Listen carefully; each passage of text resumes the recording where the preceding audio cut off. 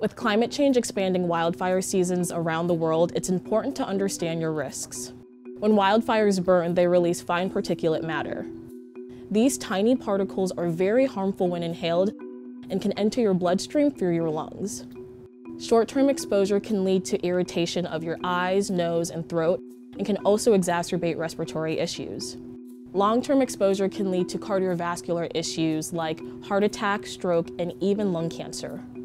To best protect yourself, regularly check air quality index reports in your area. For the average person, any AQI over 150 is considered unsafe. For sensitive groups, any AQI over 100 can trigger health effects. You should also limit your time outdoors. Experts suggest staying inside as much as possible. If you do have to go outside, experts recommend wearing a sophisticated mask like a KN95 or an N95.